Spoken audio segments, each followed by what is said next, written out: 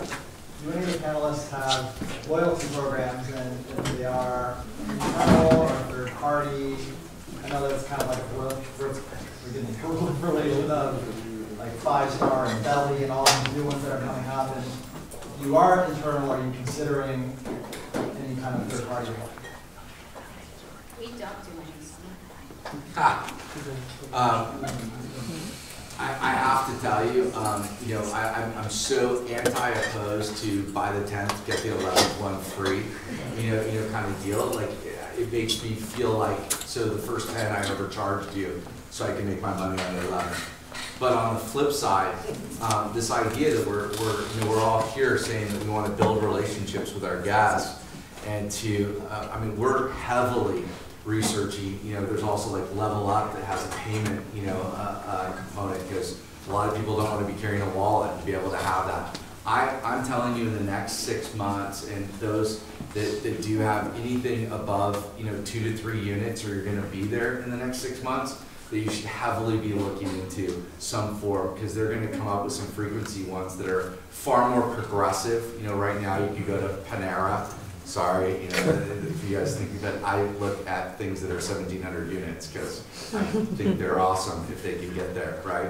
But we look, and they do a progressive one where all of a sudden I get sent a muffin, you know what I mean? Because I've never come in for breakfast, and it's just like, it feels random. It feels like really not personal, you know? But at the flip side, I think that they're going to get, people are going to figure out at a higher level a way to connect with guests. Like, wow, this person's been, you know, always orders our steak sandwich.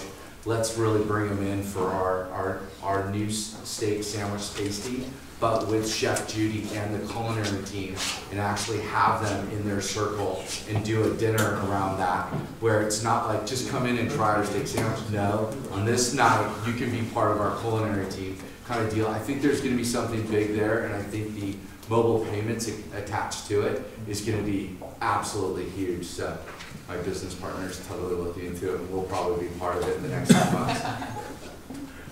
We're big into loyalty programs. We do it on our own. We've never been a part of somebody else's program. We from day one, when we open our doors in our first store, give us your name, your address, and we managed it. We actually don't manage the constant contact ourselves. We use a really high-end, beautiful cheese out of Wisconsin that they are smart, that they don't discount the cheese, but instead they have a marketing arm that they help us with different marketing deals. And there's a number of companies out there, some of the like Roma Foods, I believe you guys are using, big food purveyors, have a marketing arm that will help you with certain things. They don't do any of our creative for us. We give them all the creative from our agency and in-house. They do manage some areas that they basically are a residual or kickback for using the cheese. They'll do some legwork for us. So I have looked into a number of loyalty programs, and we don't buy lists. So we've never bought email addresses. We've never bought mailing addresses. We've stayed away from them. The people that want us tend to find us. Other questions? Yep. Tell me about the sampling thing. You don't mind talking about the sampling. I always thought that was nice / interesting. And do people actually then purchase? End of the day, my family, and I'm going to make this a 30-second one, Lauren, I swear to God, but everyone's drinking, so we can tell a little bit of like my family used to. My family owned a grocery store during the Depression. They had it for almost 80 years. And one of the things they were famous for is everyone at their meat counter, they would give everyone a hot dog, which was actually kind of a pretty big deal. And it wasn't to sell more hot dogs. It was just a sign of like generosity of like, hey, welcome to our home, you know, and it was part of this value proposition of feeling hospitable. And so if you guys go to Amendo, we have a deli case, and we actually sample you on our deli case salads or grain salads, and we're not trying to upsell you those. Now, do they convert into sales? They happen to, but we're actually training our guys to absolutely not sell. It's to give people, like my family did in the 30s, you know, just graciously, like, welcome to our home, you know, try our food, maybe check out something you've never had before, but it's part of that point of contact and that experience in the brand, right? Someone who's in branding and marketing and who's on social media for big companies, you should tell that story. No, we I don't. guarantee you people people. See, I really told you love we to hear. suck, you guys. I'm writing this down. You guys, when I hand the mic, I'm actually going to email myself that. That's a good idea. Why don't we tell people I that? think it's a charming story with a lot of history. You should tell it.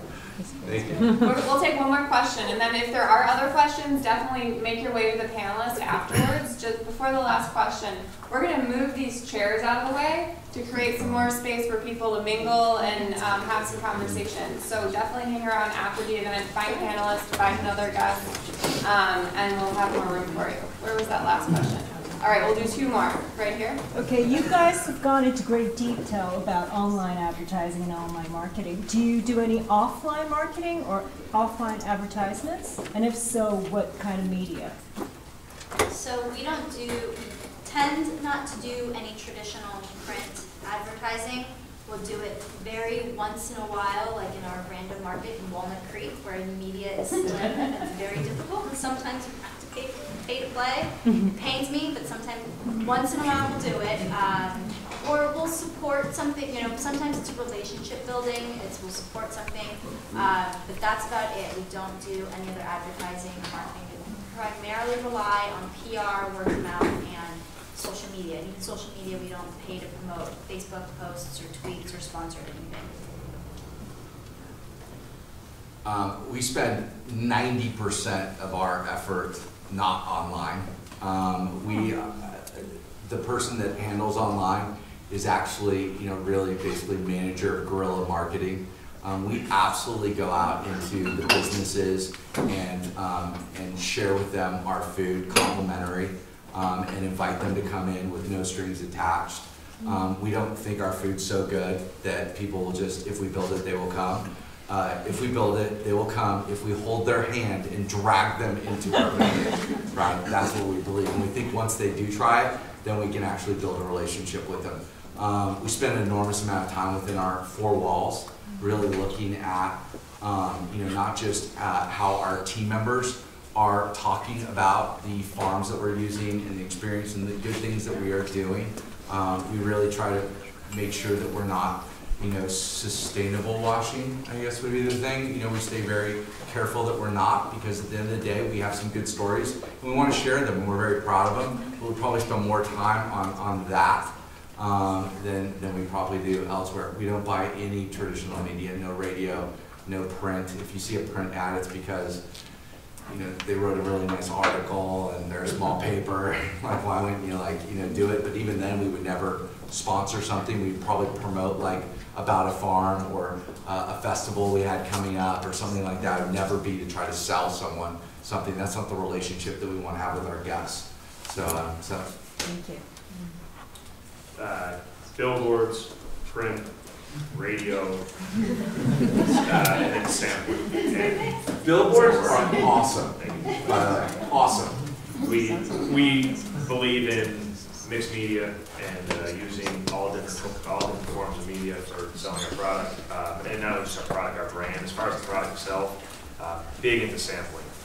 Last week alone, we were probably at 7 events, from charity auctions, wine and food festivals in Beverly Hills 2 days this weekend, PS Arts, big thing at Barker Hangar, Santa Monica store. We're anywhere we can get that piece of pizza in someone's mouth, because if they can taste it, they'll like it, and they'll come back again.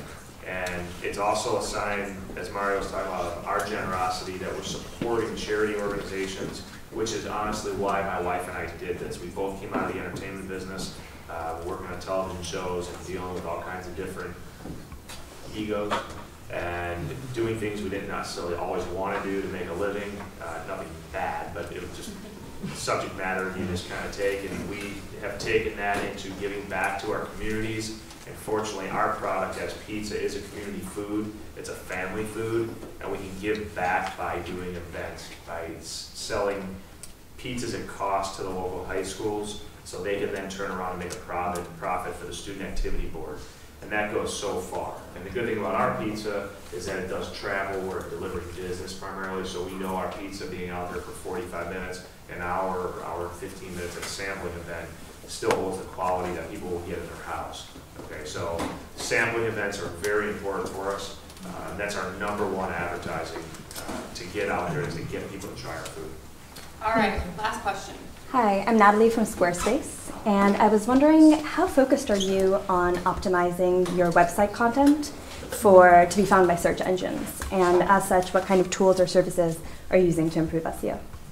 We are very involved with that. We're always looking, making sure that we're popping up first, or that we're in the right space. Even to the point where, in a lot of this, as I said, is a family business. My wife really handles that. We decided this year we have a 16-year-old intern that we brought into our space who comes in twice a week, and that's all he does. Yeah, any of you guys that just got your friend, to do your website for you, you need to go back and have an SEO analyst consultant look at your site. I literally would go to my partner. I couldn't believe, like, if you put in like gourmet sandwiches, and we were like 9th over, like, I think, like, someone that I didn't necessarily respect, maybe 4 were like above us. I was losing my mind. In fact, it was 4 years into it, we actually had our website finally looked at, and it was like, it was almost like the doctor, like, oh, this is bad. Oh. Do you do that on an ongoing basis? So on an ongoing basis now, we're constantly, it's monthly, we're having them look at that, and we actually have a in-house graphic designer that's doing our in-store, branding, and he's in communications with our SEOs when he's posting, making sure that he's coding it the proper way for it to come up. So it's a big deal, and it's one of our, like I just said, we don't spend money on all these other things. We spend money on search engine optimization. Next is another one of those bandwidth questions. We've done a little bit of SEO, not a whole lot. I think we just started playing with it this year. It's just one of those things. Where do we have time to spend? And that's kind of fallen off a little bit.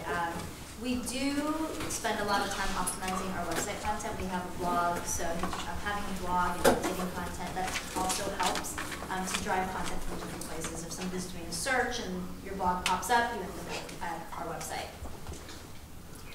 Well, on that note, thank you all again so much for coming. We really are excited that all of you are here. Don't leave, grab a drink, grab some food, order